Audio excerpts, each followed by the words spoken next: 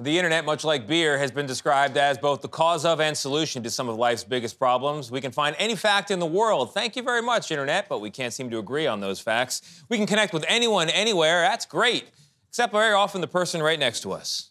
And then there are the effects of social media, and now the risks of artificial intelligence. And I can't be the only one who's wondering, is it getting better out there or is it getting worse? Which is why I recently sat down with 3 computer scientists who helped build the original internet. How do they think it's all turned out? Here's what they said.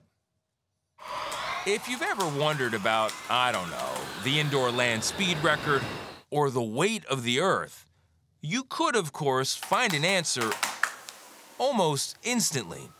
And you can thank these guys. Do you accept the mantle of founding fathers of the internet?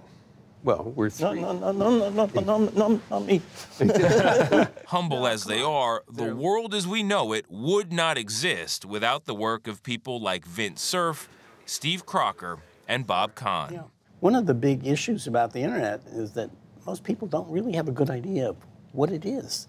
They know because they helped develop the technologies and the software to send data from computer to the whole wide world.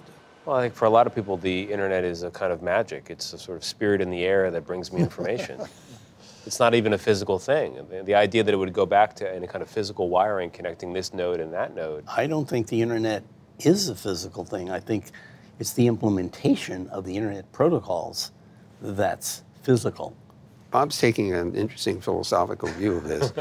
There are descriptions of how the thing is supposed to work, and you have to implement those descriptions in things called computers and routers and things like that.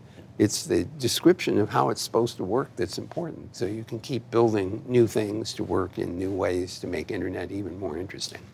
That's what allowed their early networks to blossom into a whole universe of interconnected laptops and smartphones and speakers and headsets, all of which changed the way we, and not for nothing, how they get things done. I will look up recipes, will listen to music. Whenever I sit in front of a screen and do a Google search and I actually get something back, it's astonishing. It is when astonishing. you think about all the stuff that had to work for that to happen. These days, of course, a lot of what's happening on the internet is a good time. This was not actually in the program plan. So Wow. what was in the program plan?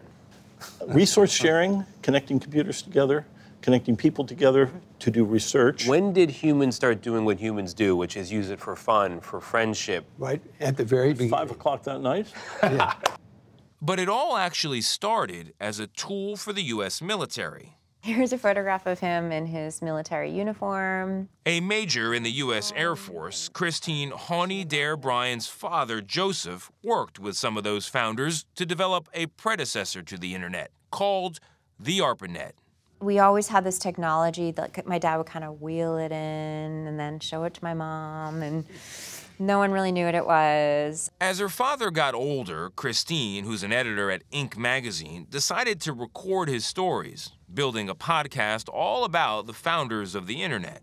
And for the title, picking a word her father once used to describe some of those founders. He called them these computer freaks. He didn't want these computer freaks coming on and kind of hurting or harming his beloved ARPANET. And instead, we had something that was being used for, socializing and finding communities. So he was a purist. Yes. So your father would not have been a fan of Amazon.com deliveries at his door. Oh, he loves Amazon now. Like, how do you? But that's well, those are the computer freaks, Dad. Right. Come on. Net. Do you feel like the internet is a good? Yes. Unquestionably. Yes, absolutely. But for all the ways their work has improved our lives, and there are a lot of them, it's also introduced some challenges for privacy and for personal connection. There's a lot of good, but there's also potential for bad. Yeah. Well, it starts to show up, especially in social networking. It was pretty clear early on that anybody wanted to say something could say whatever they wanted to say. And misinformation and disinformation propagation, that has become much more prominent, I would say, in the last decade. So one analogy that I've used from time to time is, suppose I offer you a technology which is absolutely going to revolutionize transportation. It's going to bring people together, and it only has a small downside that we're going to kill 50,000 people a year. Could you anticipate you're going to need traffic signals and policemen, and you're going to have bank robbers running?